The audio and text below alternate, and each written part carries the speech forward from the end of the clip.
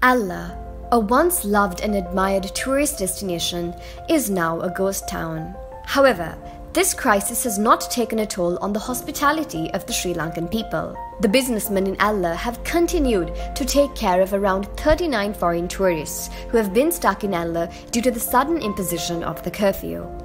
The owners of the establishments have provided free accommodation and meals to the tourists, despite facing a difficult situation themselves. The tourists also mentioned that they love the warmth of the Sri Lankan people and mentioned their gratitude to the healthcare and military forces of the country. Sri Lanka is very nice. It's a very beautiful country with a lot of greenery and beautiful mountains and beach, but the most beautiful thing is their people that are always smiling and always wanting to talk with you and always trying to help. Sri Lankan people were very nice and they helped me and they helped also all the tourists that were staying in Ella. Really feel safe and we feel like at home.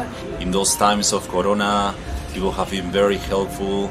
They have given us free accommodation, free food, and since the first moment they really help us. All the tourists, we are like 20 of us. Yeah, we can't really believe how good it is here. There is no better place to be than in Sri Lanka in those times of quarantine. I really love Sri Lanka and I'm glad that anywhere in the world that I could be stuck in, that I'm here. We hope the people of Allah find the strength to move on from this adversity and receive the funding it needs to get the tourist hub back on its feet.